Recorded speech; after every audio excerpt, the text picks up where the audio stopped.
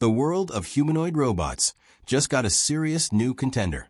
Meet the Booster K1, a compact, high-performance humanoid robot that's redefining what's possible in affordable robotics. Standing just under 1 meter tall and weighing around 20 kilograms, this little powerhouse isn't a toy. It's a fully capable development platform designed for researchers, educators, and robotics teams around the world.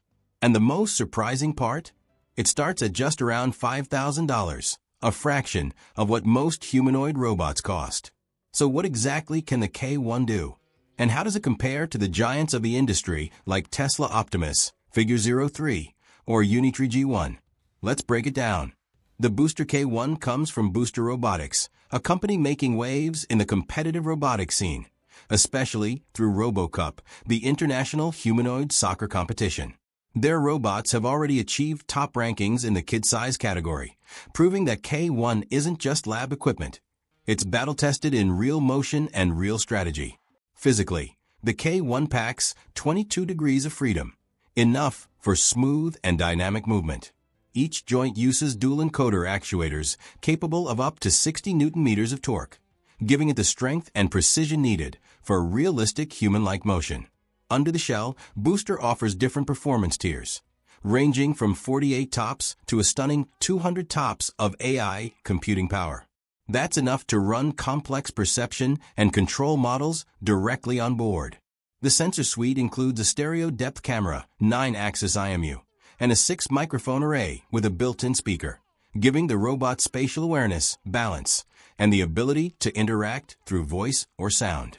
It supports ROS2, an open SDK, and full simulation compatibility, which makes it a dream machine for robotics developers and AI researchers. In real-world terms, what does that mean? It means the K1 can walk, balance, perceive its environment, and even perform complex movement tasks when trained with reinforcement learning frameworks, like Booster Gym, their open-source RL platform. The runtime is surprisingly solid for its size, around 30 minutes of walking with a 2Ah battery, or up to 80 minutes with a 5Ah version, cruising at about 0.4 meters per second. That's not blazing fast like the Unitree G1 or Tesla Optimus. But remember, this robot is designed for accessibility and development, not high-speed industrial deployment. And that's exactly what makes it exciting. We're now seeing humanoid technology that once cost hundreds of thousands of dollars being distilled into something students, small research labs, or independent creators can actually use. It's an incredible time for embodied AI and robotics, and Booster K1 is part of that new wave. Of course, there are some trade-offs. The K1's walking speed is moderate and its runtime, under 90 minutes, means you'll still need frequent recharges. It's also not a plug-and-play home robot.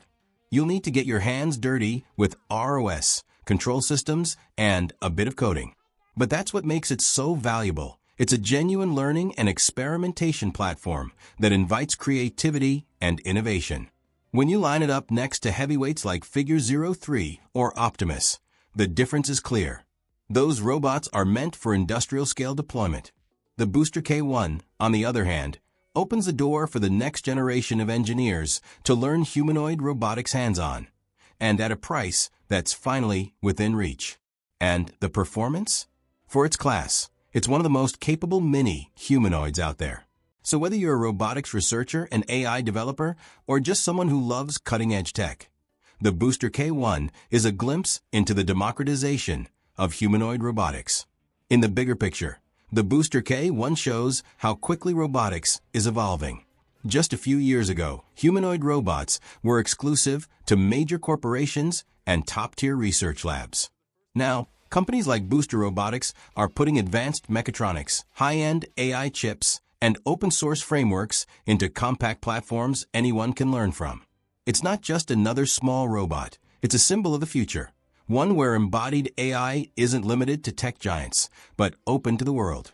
So, what do you think? Is the Booster K1 the start of a new era in accessible humanoid robotics, or just another step on the long road toward practical humanoid AI?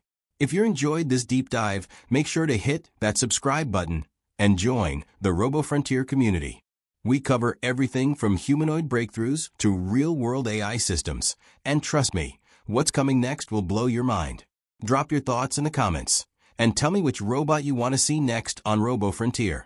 Until next time, stay curious, stay creative, and keep pushing the frontier of robotics.